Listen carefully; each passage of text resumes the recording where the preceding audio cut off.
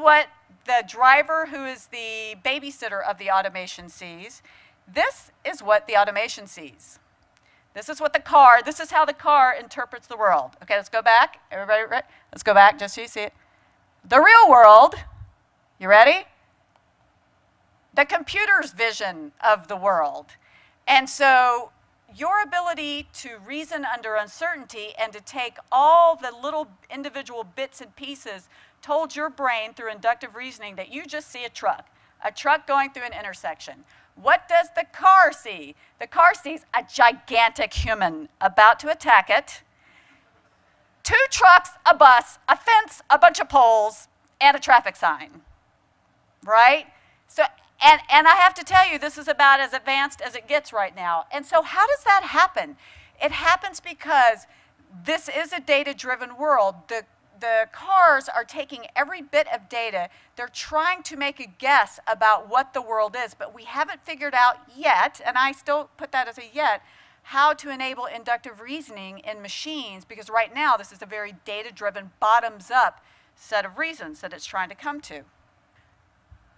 Artificial intelligence, these pattern recognition algorithms, if you took those crazy Berkeley glasses and put some clever patterns on them, that you can trick an algorithm, if you know how the algorithm works, to see something it doesn't see. Guess where that's coming to you, to a set of Russian hackers near you next. So a couple of people related to that trial also went to, did a separate study to show what would it take to trick a driverless car and see a sign that it didn't really see. So these 4 stickers, black and white stickers, put on a stop sign, made it see that sign as 45 miles per hour.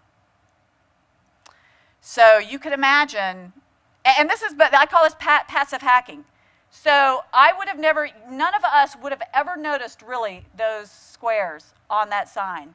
We all would have driven right by that sign and thought, graffiti, the DOT is not doing its job.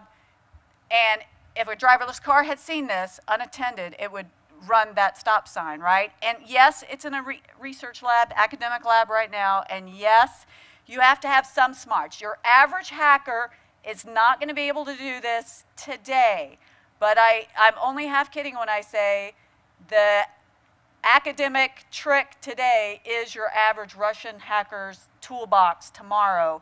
It is only a matter of time before this propagates in a way that you'll start seeing this, not just in the military, not just at face recognition, but in the way that these computer vision cameras see the world.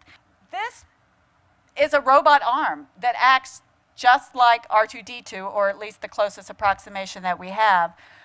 The robot can respond to voice commands. It's not sexy, it doesn't have a cool little personality yet like R2-D2, but if you ultimately tell it that you want to go to the back while you go get a cup of coffee, and so can it take the plane, it can do that. It can actuate switches. It can understand what you are doing. And this is still in the early days of Alias, but this kind of collaboration is, to me, where I see the greatest strength of AI in the future. Not that we try to replace humans, but we try to figure out how to augment humans, and so that we can take some of those skills and rules that are taking so much of our cognitive resources to apply in our daily world to free us up to actually use the knowledge and the expertise, which is where humans bring the most judgment and the most value.